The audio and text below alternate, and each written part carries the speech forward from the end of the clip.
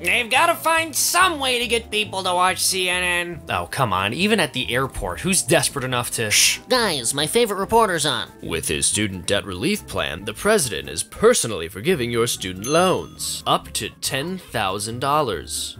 I can't believe this. Oh, boy. Brilliant. Hey, it's what Bubble Man would have wanted. That's why I'm upset. Ron, almost all of this debt exists because the government was pushing loans to begin with. According to the National Bureau of Economic Research, subsidized loans mean more expensive college tuition. And this is just another subsidy that's going to cause the cost of tuition to inflate. It will literally only make things worse. You should be happy for me, and for everyone else who's taken out a student loan they'll never repay. Ron, I paid my loans off the hard way. Why do I gotta pay yours off the hard way too? That's like someone surviving cancer and then being upset that a cure is found for people who are just diagnosed. You ghoul. Dude, you chose to take out loans. You don't choose to get cancer. Yeah, it's more like someone who's never had cancer being given cancer by someone who does have it.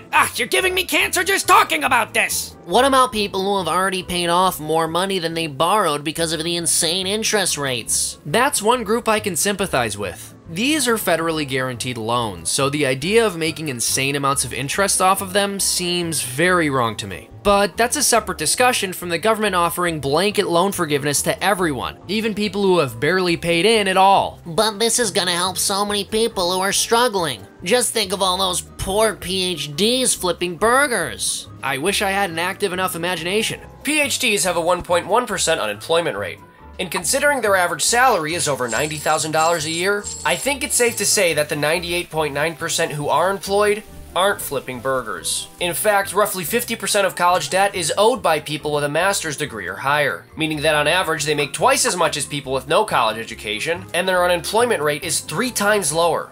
And you think they shouldn't have to pay for that privilege? For the fact that they got to spend 6 years out of the workforce just to step out into the world with a massive economic advantage despite never having contributed any good or service before? Even worse, you think people without a degree who make half the amount are the ones who should cover the cost. You don't need a break on your loans, we need a break from you!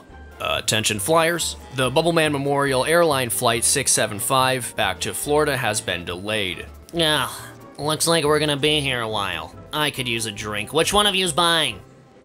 Thank you so much for watching. Please like, share, and subscribe to the channel. Also, check out the links in the description because we bring the receipts, and leave a comment below. We'll see you on the next wonderful, exhilarating episode of Common Sense Soapbox. Check it out.